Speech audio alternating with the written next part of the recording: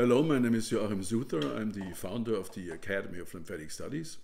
And today I would like to talk to you about how lymphedema, once it is present, progresses through different stages, what changes typically happen to the tissues during that progression, and why it is important to treat lymphedema as soon as possible in order to avoid this progression and to reverse any tissue changes with appropriate treatment. Lymphedema, regardless of etiology, meaning regardless if it is a primary or secondary lymphedema, usually progresses through a series of stages, especially in those cases in which treatment is not initiated early enough or if the swelling is not treated properly. The further lymphedema progresses, the more challenging it becomes to treat this condition effectively. That is why it is so important to get help and seek treatment right away if you are experiencing any symptoms of lymphedema, such as numbness, tingling, or swelling in the affected area, even if your initial symptoms don't seem like a big deal to you or they come and go. Now, while there is currently no cure for lymphedema, early diagnosis and treatment improves both the prognosis and the condition itself. If you do not act on early symptoms, the buildup of lymph can cause permanent damage to the tissues under the skin. As you know, lymphedema is a swelling of a body part, most often the extremities, and can be caused by either a developmental abnormality of the lymphatic system, in which case it would be labeled as primary lymphedema, or by a mechanical disruption or obstruction of normally functioning lymph vessels or lymph nodes, secondary to surgery or trauma. If lymphedema is caused by surgery or trauma, it is classified as secondary lymphedema. Secondary cases may occur immediately following the surgical procedure or trauma, within a few months, a couple years, or even 20 years or more after surgery or trauma. In primary cases, lymphedema can develop any time during the course of a lifetime. In some patients, the onset of lymphedema is gradual. In others, it may be sudden.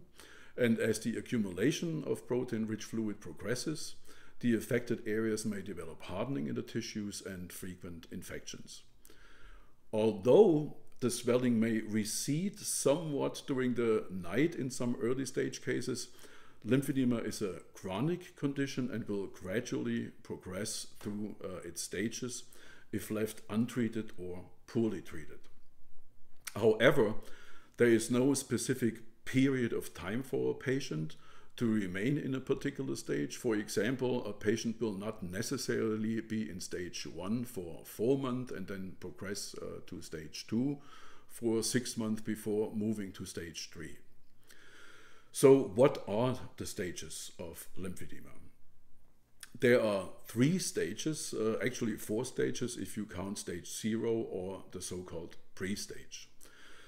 The staging system for lymphedema applies only to lymphedema affecting the extremities and is based on details about the amount of swelling and the condition of the skin and tissues in each stage. Stage 0 is also known as the latency stage, the subclinical stage, or the pre-stage of lymphedema. In this stage, stage 0, lymphedema is not yet clinically present. However, the transport capacity of the lymphatic system, meaning the maximum amount of lymph fluid transported by the lymphatic system in a unit of time, is subnormal, yet remains sufficient to manage the normal amount of lymphatic fluid. Patients who have undergone surgery or had trauma involving the lymphatic system and do not experience the onset of lymphedema directly following surgery or trauma are said to be in a latency stage or in a hidden stage of lymphedema. For example, those women who have had surgery for breast cancer with or without lymph node dissection and radiation and do not present with post-mastectomy or post-lumpectomy lymphedema are considered to be in a latency stage. Again, in these cases, the transport capacity of the lymphatic system is subnormal due to the surgical procedure, but still sufficient to drain the normal amount of lymph fluid. The same is true if the transport capacity of the lymphatic system is reduced by congenital malformations or dysplasias of the lymphatic system, which is the case in primary lymphedema. As long as the subnormal transport capacity of the lymphatic system can manage the lymphatic fluid, lymphedema is not clinically present and the lymphedema is in a pre-stage. In both cases, the reduction in the transport capacity of the lymphatic system results in a fragile balance between the amount of the lymphatic system is able to transport and the actual amount of lymphatic fluid, which means that patients in a pre-stage are always at risk of developing lymphedema. Now, the onset of lymphedema depends on the ability of the lymphatic system to compensate for any added stress to the system. Meaning, if the amount of lymph fluid is increased due to a certain condition, such as an injury, restrictive clothing, or an infection, for example. If the lymphatic system is not able any longer to compensate, lymphedema will develop. Now, it is important to point out here that sufficient patient information and education, especially following surgical procedures, can dramatically reduce the risk of developing lymphedema. As you know, there are certain precautions for those individuals at risk for lymphedema. Carrying heavy objects, restrictive clothing, air travel are good examples. So knowing how to avoid the onset of lymphedema in the first place is crucial. Once lymphedema develops, it starts with stage 1. This stage, also known as the reversible stage, is characterized by soft tissue pliability without any fibrotic changes. Typical for this stage is that pitting is easily induced and the swelling retains the indentation for some time. Pitting is generally more pronounced in the early stages of lymphedema and occurs if pressure is applied with the examiner's thumb or another finger, but usually the thumb, on the swollen tissues. Pitting is usually tested on the distal, meaning the lower end of the extremity, preferably over bony prominences such as the wrist or the back of the hand or the back of the foot, and occurs as a result to the displacement of fluid in the tissues caused by the pressure with the flat thumb. The pitting response, meaning the indentation produced by the pressure, can remain on the tested area for some time if there are minimal fibrotic skin changes present. So pitting is certainly a sign for early stage 1 lymphedema, and it is possible for the swelling to recede with elevation of the extremity or overnight. With proper management in this early stage, it is possible for the patient to expect reduction of the extremity to a normal size compared with the uninvolved limb. Without proper care, however, progression into stage 2 in the vast majority of the cases is inevitable. Stage 2 is also known as spontaneously irreversible lymphedema. This stage is primarily identified by tissue proliferation, meaning an increased amount of tissue, and subsequent hardening of these tissues, which is known as lymphostatic fibrosis. Over time, the tissue becomes harder, more indurated, and pitting is more and more difficult to induce. In stage 2, the so-called stemocine is positive. Now, a stemocine, or positive stemocine, is present if the skin of the dorsum, meaning the back of the fingers and toes, cannot be lifted, or lifted only with difficulties compared with the uninvolved side or extremity.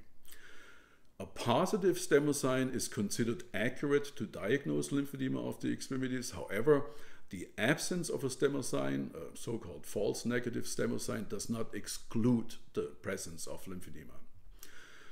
In many cases, the swelling increases over time, which further exacerbates the already compromised local immune defense. As many of you know or may know, if there is prolonged swelling, the local immune defense in the affected area is impaired, and the local defense cells are not able to appropriately react to pathogens. Because of this, infections or cellulitis attacks in this stage are common. Volume reduction can be expected if proper treatment is initiated in this stage of lymphedema. However, in most cases, the hardened tissue will not completely recede in the intensive phase of complete decongestive therapy, or CDT, which is, as you know, the gold standard for the treatment of lymphedema. Reduction of fibrotic tissues in this stage is achieved mainly in the second phase of CDT with compression and good patient compliance. So good patient compliance means wearing your compression sleeve or stocking, performing self-MLD and exercises the way your therapist taught you.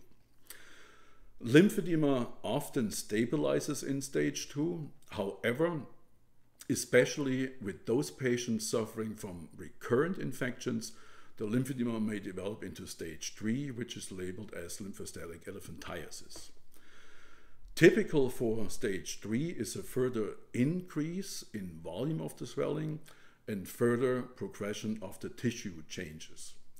Lymphostatic fibrosis, meaning the hardened tissue in lymphedema, further increases in firmness, and other skin alterations such as papillomas, cysts and fistulas, or infections of the nails and skin, as well as alterations develop frequently.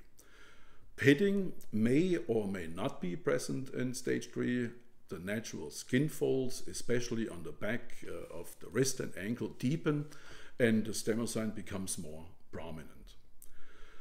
If lymphedema management with complete decongestive therapy or CDT and other possible adjunct treatment modalities starts in this stage, reduction can still be expected, but it may be necessary to extend the duration of the treatment in order to achieve good results.